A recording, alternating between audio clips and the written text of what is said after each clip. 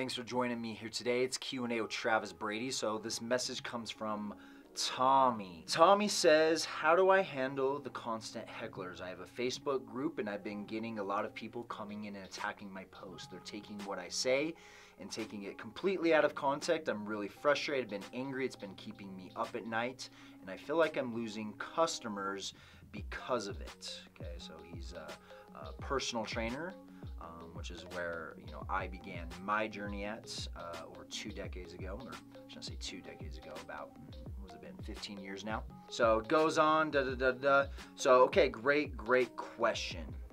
Okay, so essentially he's asking, how do I handle this? How do I handle the haters? Okay, how do I get rid of them? So first off, you can't get angry, okay? And that's default for me, or it was default for me, is to get angry, get upset. That's the warrior inside of you, right, Tommy? Is you want to just punch them in the face because they've said things that weren't okay, and yeah, it's what politicians do all the time, right? They take this one little sentence and then they run and create their own story, and they create their own, they create their own story off of it based upon whatever they want to be perceived through what that person said, right? So it's becoming, unfortunately, bigger and bigger in this world. And as an influencer and as a leader, you have to accept, first and foremost, that you're going to have the haters, right? The common question is, how do you handle the haters? How do you get no haters? It's not possible. Okay, Jesus had Satan, right? We have all experienced the contrast in some way, in some form, right? And so you're going to experience it. And if you don't want to experience it all, then here's what you need to do. Just lay in bed all day and don't do anything, okay? And that's probably not a choice, is it? Okay, to lay in bed and not do anything. So what you have to first accept is that you're going to get them, okay? And the more following you have, the higher the percentage of, I shouldn't say higher the percentage, the more people, right? People, some people act like half of their following is haters. And so they end up talking to the haters, and whoever you talk to on social media tends to answer back, right? And so we need to spend more time talking about our fans, talking about lovers, talking about the people that support us. And at the end of the day, one of the biggest thing with influencers and leaders of all kinds is your purpose is not about you. Or it is about you, it's not for you, right? Your message is for other people. It's to influence others. And the true definition of influence, I've talked about this before, is how do others feel about themselves? Okay? Not what do they think about you, right? Not how they feel about you, and it's not how you feel about them.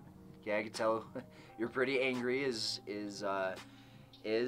yeah, it's a natural emotion, right? And I would say I've been addicted at times to anger. That was my default emotion. We tend to have an emotional state that we like to go to. We often Tony Robbins refers to it as your emotional home.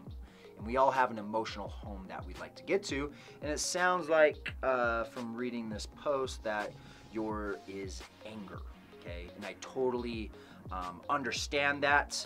They've said mean things, they've said things that are right, but getting angry just signifies that you're guilty, okay? Anger is an emotion that actually protects us, right? If we were to, every emotion means something, and angry means that our body needs to go into defense. It needs to attack to protect itself. So anytime you get angry, you're automatically suggesting that you're guilty. So attacking back, throwing words back, it's not helping. And I don't know if you have done this or not, because it doesn't say in the post that you've done that. However, you can't attack back. Is as much as you want to attack back, you can't attack back. Okay. It's going to make you look more guilty, and your true fans are looking for a noble leader, a light leader, not a dark leader, okay?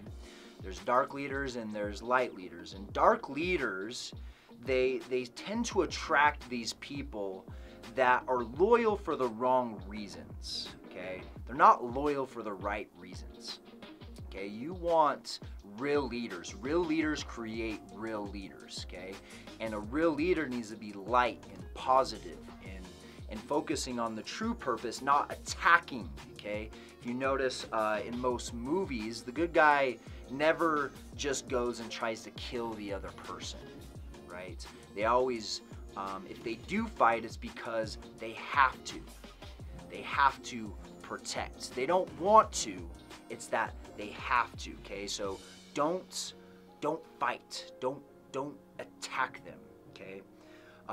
Essentially, you have to go along with the energy, okay? And I'll explain this here in just a second. You have to go with. Anytime we're fighting energy, okay, it builds up, okay?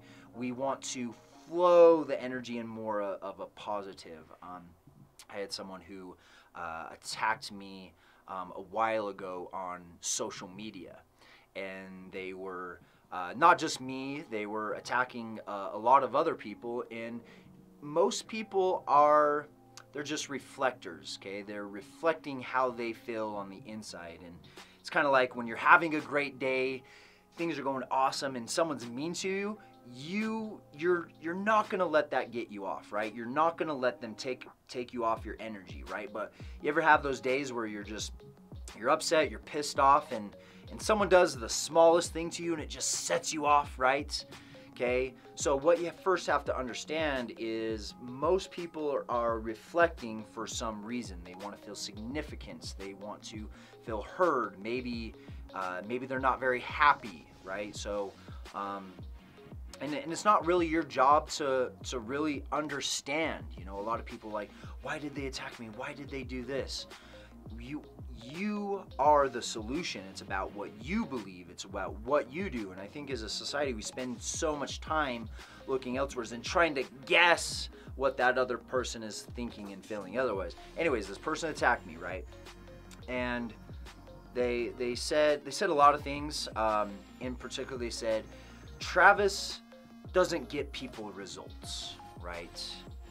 And so I could have fired back, yes I do, I get everyone results, but I went with the energy. I'm going with the energy, and this scenario was, you're right, not all my clients get results. I can't force people to follow a process. However, the people that do follow through, the people that are truly about giving in business and want to inspire and help people in the world, those are the people that get results. Those are the ones that go to the next level. I can't force anyone to do something, okay? I have a path that works. I have a system that works. And it's true, not everyone wins. Not everyone is successful. Not everyone chooses into that identity. Not everyone chooses to be successful, right? And so I took it, and I could have fought against it, but I went along with it, okay? And this, I see this happen in the world is, you know, there's essentially 3 different scenarios that I see happen. You know, people will get attacked and they'll just spend their time fighting back, trying to prove they're right, and all they're really trying to prove is their ego. They're trying to protect themselves. Okay, stop trying to protect yourself. Okay, that's the first mistake that people do, is they instantly start protecting their own ego. Okay, part of being a king is allow yourself to be. It's not to think high of yourself, and of course it's not to think low of yourself. It's not to think of yourself really at all. To have kind of a neutral belief about you, and allow yourself to be. Just allow yourself to be. You know, we tend to get in our warrior and attack. So the attack is the first one. The second one is we step into what I refer as the dark shadow of the lover. We just let it sink us. We just don't do anything. We just start to play the pity party, right? You're right, I'm not good enough, and that tends to keep the conversation going that we've already created within our brains. We always have a conversation within our brain, and some people are really negative and they reflect what's on the inside to the outside. So when someone says it, it reconfirms the thought that we were actually already thinking, right? And so it builds evidence. So we let it sink us. Okay? So you can fight it, you can do nothing, or you can find a way to go with it. And so what I would suggest is focus on what you do agree with. Okay? Because there's not everything that they're saying is wrong. Focus on what you do agree with. Everyone has their own beliefs, their own experiences, and one of my mentors, I've had a lot of mentors. One of my most significant mentors was Elliot Hulse. And you guys should check him out on YouTube. He's an amazing mentor, an amazing influencer, and I thank him very much for everything that he has given me over the years. I seriously can't say enough about him just as a person. So again, focus on what you do agree with them. So what I was saying is so here's what I was going with this is we all have our own experiences, and in our experiences, they're truth. We've touched it, tasted it, felt it, all 5 senses, right? And so our experiences are very real to us, and we tend to make decisions about who we are, about what the world is, and about how the world operates based upon our experiences. Okay?